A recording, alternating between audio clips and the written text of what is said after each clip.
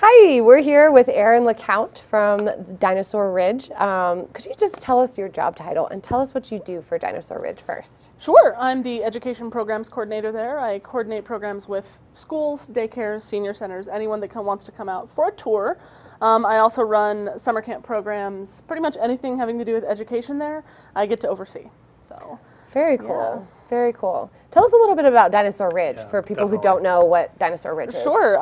We are an outdoor dinosaur museum and geology museum west of Denver at C470 West Alameda Way. So we're only 30 minutes away from Denver. We're not that far away. A lot of people think that we're out in the mountains somewhere. We have to hike 7 miles to get to us. It's like, no, it's a road. It just drives right up to it. So we have a visitor center there on the east side, and we also have a visitor center there on the west side. At Red Rocks Park entrance number 1. And the Alameda road cut that goes up and over Dinosaur Ridge, that's where all of our fossils and locations are, where all the signs are. You can go up and you can do a hike, you can do a guided tour, you can do all sorts of fun stuff there. We've got dig areas for kids, and we have special programs throughout the summer.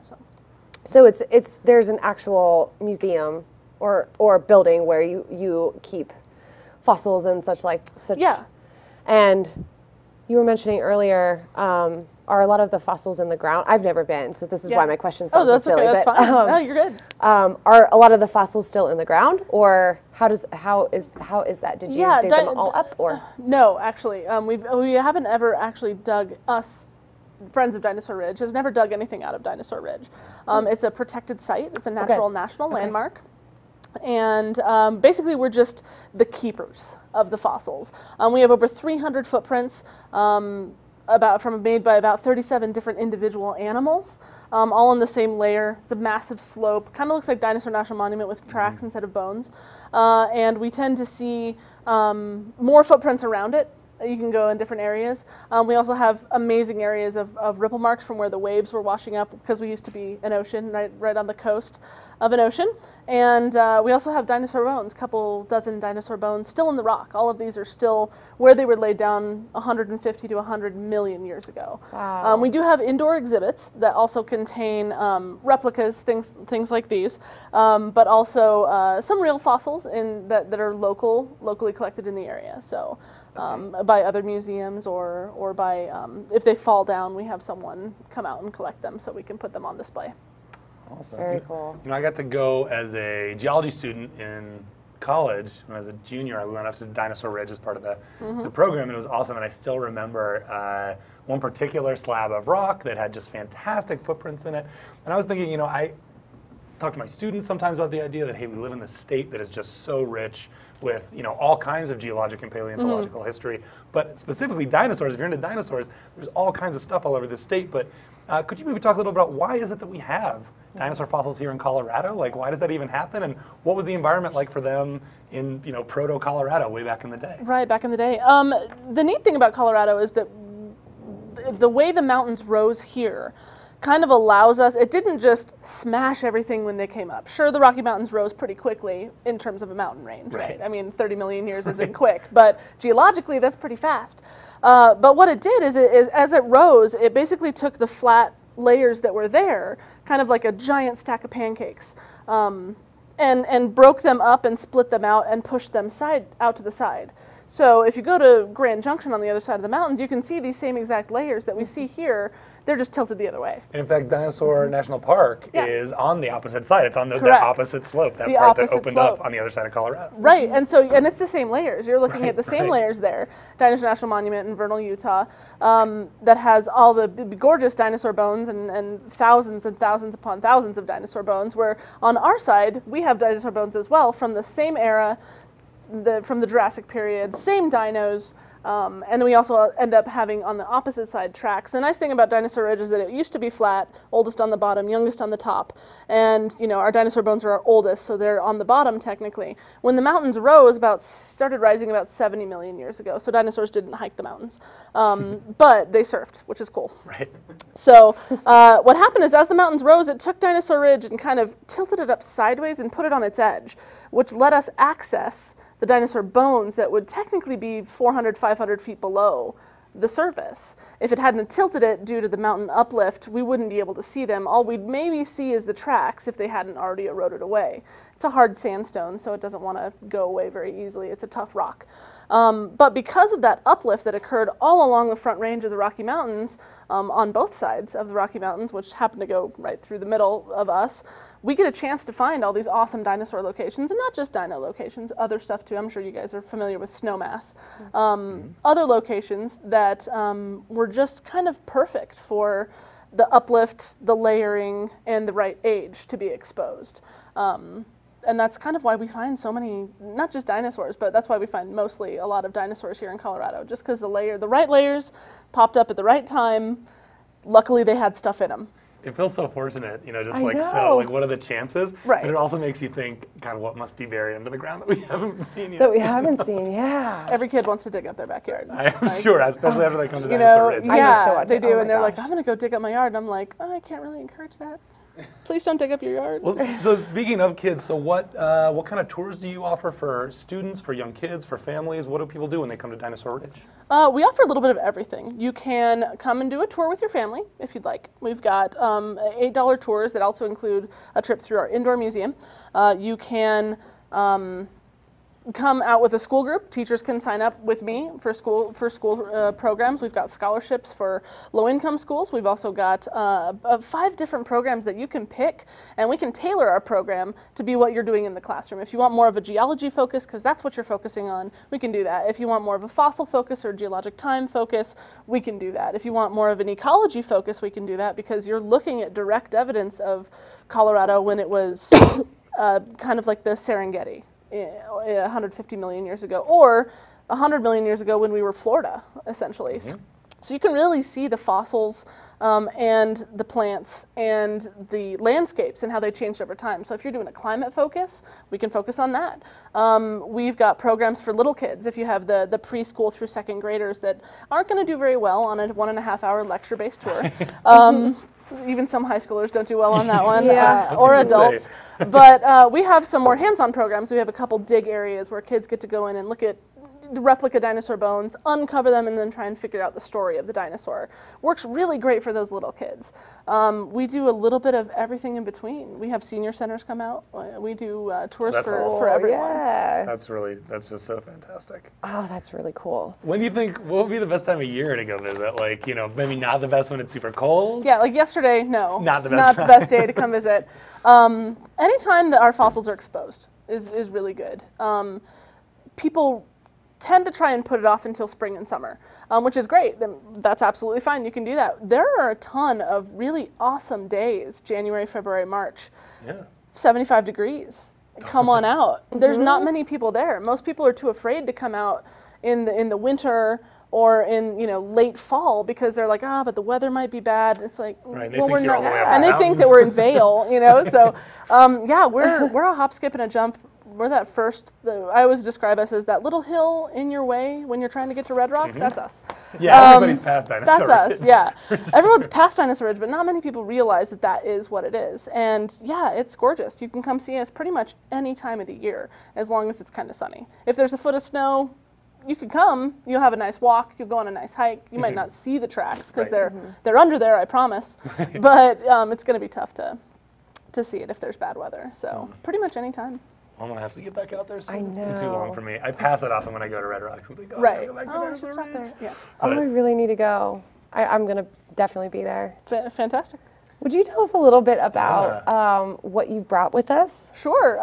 We've got some Colorado locals, some natives. I brought to hang out with you guys. They're more native than we are. Right, true. they're the original natives. They're the hipster natives of Colorado. We've got Triceratops is the classic. This is the forehead of a Triceratops. We call these So cool. the brow Play- horns. like- Yeah, play with it. That's absolutely. Amazing. They're replicas, so they're nice and light. We typically make replicas. As you can see, huge. this one has been what I call loved by children. Yes. Well loved, no doubt. And gravity. Oh yeah, Becca, that's the look. Yeah, exactly. Let me see. What are these? What is this made? Is this plaster? It's kind of like a resin. It's like resin? a plastic. Sure. Yeah, it's pretty durable, pretty Nice. stable. Oh, this is great. I could wear this on my head. Yeah, that's No problem lightweight. with this I've kind of been weight. thinking of mounting them on the hood of my car Oh and yeah, having that like would be way cool. I like that. That's a great idea. People get in your way. Okay, right, Watch out. exactly. Especially if you have a tiny car like I do, Oh, it would be I love that. hilarious. But Triceratops really great. is a I love local. that. It was first found at 13th and Federal. They found a set of brow horns. 13th and 13th Federal. and Federal, yeah, when they were building streets in Denver, 1887, and they didn't know what it was. They'd never seen it before. All they found was this part. So they assumed a type of ancient bison. So the very first Triceratops name was actually Bison alticornis, and they didn't know what it was until a few years later up in Wyoming. They found the whole skull, and they went, oh. And that's just bison high crown. But yeah, Alticornis. that's exactly. And That's so they so ended up calling it Triceratops, which means three-horned face. Dinosaur names sound really cool, but when you actually break them down into their Greek or Super Latin, it's simple. super simple, like three-horned face Triceratops. And then T-Rex, of course, eating Triceratops. This is a T-Rex tooth. That's the crown of the tooth. The root would have been just as long in there. They had very deep-rooted teeth because they're biting through animals just the same size as them. Also a local, the first evidence of T-Rex in Colorado is South Table Mountain, 1874. They found a tooth just like that. Didn't know what it was, thought it was a horn. Because T-Rex wasn't actually found and named until 1905. So they were just confused. I mean, how could that be a tooth? It's huge. That's so cool. Yeah. You know, you mentioned that they found the Triceratops horns or crown when they were building a road, essentially. Right. And I was going to mention, so my roommate is actually a paleontologist. Oh, cool. And her job is she goes out to build sites, dig sites, and it's so often building a road. Yeah. And she just has to stand there while people are, you know, pulling earth out and rock out, and she's just waiting for something to pop up to help identify it. And I think it's so interesting. It's like maybe we think that, oh, you know, somebody goes out and thinks, oh, I'm going to find a dinosaur here. Right. But it's much more often incidental. It's just we had to dig up the ground and we ran into this big thing. Yeah, typically. Just like the discovery at Snowmass. You know, they were rebuilding the parts of the reservoir, and they hit a tusk off of a skull from a mastodon with a bulldozer, and it was, oh, cool, look at that. I wonder what else is here.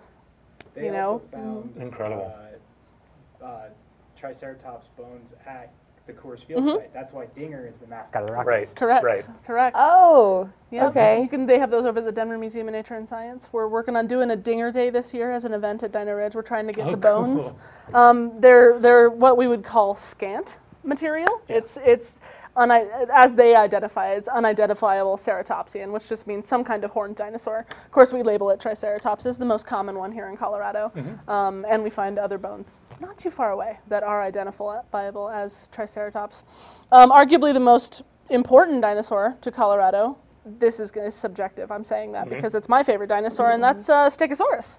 Right. Stegosaurus being our state fossil. Oh, is that a fin? This is one of the plates on the back. This is the very last plate on the back gosh. of the tail, right before those really cool spikes, right on the back of the tail. So some of them could get, I mean, this is one of the smaller of the plates on the back. kidding. Some of them could be this tall. They're huge. Plates on the very high part of the back. Colorado state fossil, super weird dinosaur. They did have keratin over the plates because you can actually see their blood vessels on the sides of the bone. Being that they're on the outside of the bone, that's not usually where you should have your blood, on the outside of anything. So there's keratin on the outside of that. Is that those? Yeah, those grooves there. Ridges? And do we have a good understanding of why Stegosaurus had the plates on their back? I've heard different things, but it sounds like there's not a consensus, right? No, there's not. I mean, typically, if you're going to break it down biologically, and how I always teach it, depending on the age I'm teaching at, you do things for a couple of reasons. One, you've got obviously defense or identification. Right? You want to look big and scare something off, or look big and look pretty. Yep. Because the other thing that it's either food or sex with animals. Right. Really, that's it. Right. Protection or peacock style. Yeah, right? protection or peacock. Now, having those big plates all along its back, not so great for protection. They're what we call osteoderms. Osteo meaning bone, derm meaning skin. So they're actually just embedded in the skin. They're not attached to the spine at all. So it's kind of like having a big bony fingernail that can just get ripped off and leave a giant gaping wound, and it'll get infection and you'll die. Not great armor, especially since it didn't cover the sides. 90% of the body. But really great for being tall, looking pretty. And with the blood vessels in there being covered by keratin, or what we think would be keratin over the top, fingernail stuff, you can always pump blood in there and have the blood circulate around. And if you stand with your body into a breeze, that the breeze would actually cool the blood and circulate it.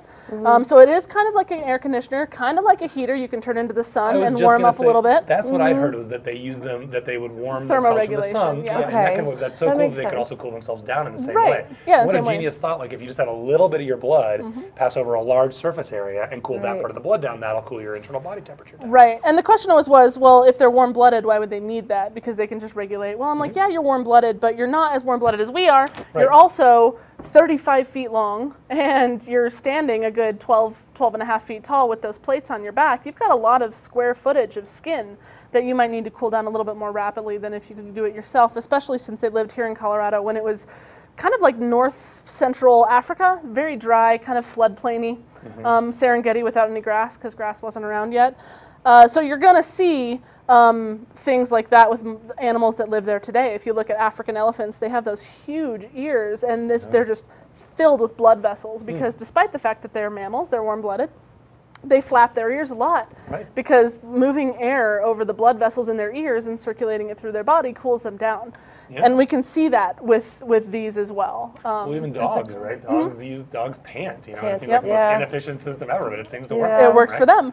So yeah, fun things with comparing things from the modern day and things of the past is being able to look into how did these animals live and because and pending time machines, you can't go back there and take a peek, but you get a chance to look and do comparisons with modern day. I mean, they always say the present is the key to the past, right?